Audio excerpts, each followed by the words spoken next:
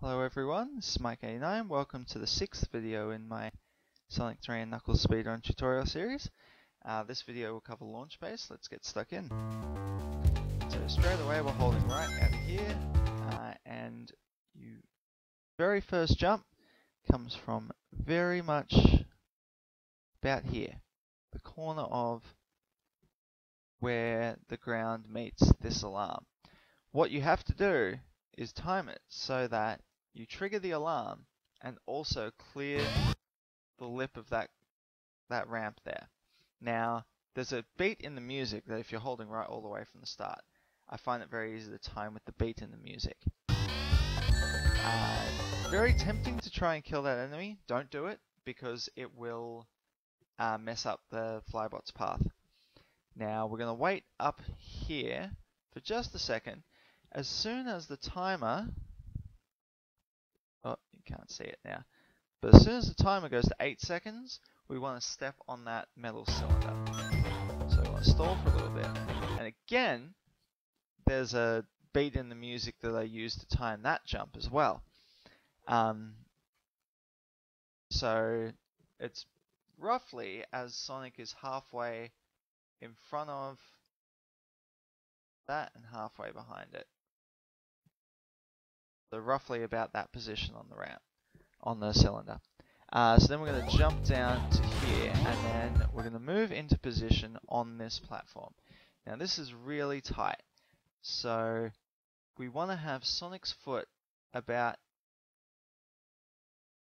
there, roughly the middle of that first tile here. You can see how small these tiles are. You have the dark purple, the light purple, the dark purple. This is how precisely we have to line this up. Roughly the middle of that first tile there. Now, if you overshoot it, you can actually line it up on the facing right as well. This time we're looking at Sonic's heel, and we want it to be right on that line between the first and second tiles. As soon as you hit either of those, now we look up. And what this is going to do is it's going to shift the screen up, and you can see here that Sonic's actually off the screen. And Sonic being off the screen means that the sprites below where we are right now, such as those spikes in the pit, aren't actually rendered. So we were holding up before, now we want to switch to holding right, because, wait for it, we're going to fall into this wall here. So right now, Sonic's in this wall, about here. And all I got to do now is hold right, and he'll zip to the end of the stage. Now, there is one more thing you got to do. So just tap left a couple of times, and now duck. You'll see the screen shift down a little bit. That's super important because we're right near the edge of where we can actually trigger the boss.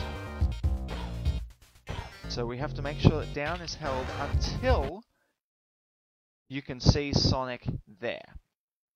Right now, I am right under the computer that will cause this to shift position to up there. So I now have to let go of down as soon as I see Sonic, jump, and then spin dash. That's why I'm facing left. And then just fall down into the arena here. Now you can see I've got no rings, but that really isn't a problem because you have the insta-shield. All you have to do really is stand in the middle and do these insta-shields one by one.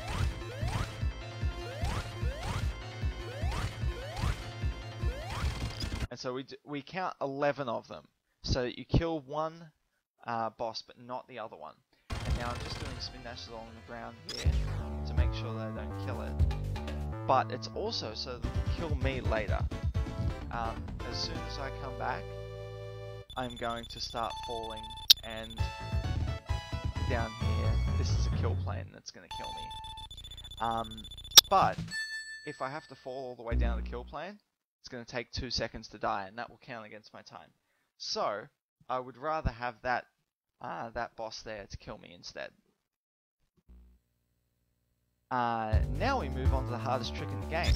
So, immediately we start with a spin dash, and it has to be perfect. so it has to be at least 6 taps. So charge this one as long as you feel like you have to, but then you also have to release the spin dash the exact frame after the last button press, so that you get the perfect speed. You see, this time I do. The way you'll know is if you go past that platform there without landing on it. That's how you know you got a perfect spin dash. But not over yet. There's one more frame perfect trick. At the moment we're stuck to this tube, but you can jump off it. And the perfect frame is right near the bottom. It's when Sonic is about here. And if you jump then, you get pushed into the ground. It is the hardest trick in the game because it's frame perfect both up the top and down the bottom here. But assuming that you jump from the right place, all you have to do now is hold right, and you'll again get a level route the same as you did in Act 1. So if we can we hold right a little bit longer after we see the screen pan out to the right, then jump, tap left, and hold down. No, not holding down, but we're tapping left so that... No, we charge a spin dash, that's right. Charging a spin dash, you'll see I appear charging a spin dash. And I'm going to attack Robotnik and I'm going to bounce back and I'm going to do it again. But you cannot be too quick on these hits because there's an invisible wall right here. So if you spin dash too quickly, you'll stand up against this wall and you'll get hit and you have no rings, so you're going to die. So if anything, be a little bit conservative with doing those spin dashes, and remember that the gap between vulnerabilities is half a second. And that just knocks you straight back into the Egg-O-Matic. There's actually nothing to see here, so I'm going to skip straight to where you line up with this boss. So you can see down here, there's this little... I might actually circle it instead.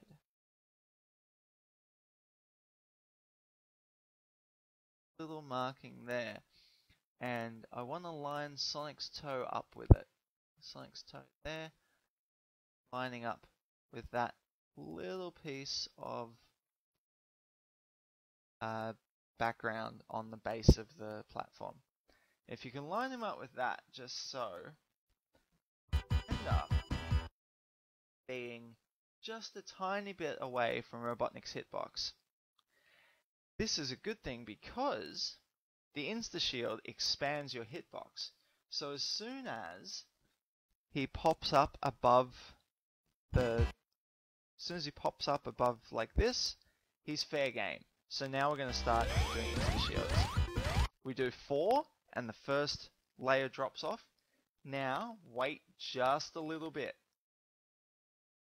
Moves up very quickly, so you don't want to leave it too long. But I want him to get to about there. And that's just because this spike ball here is moving around Robotnik's head like that. And by about the time you get the 7th hit, it's going to be around here.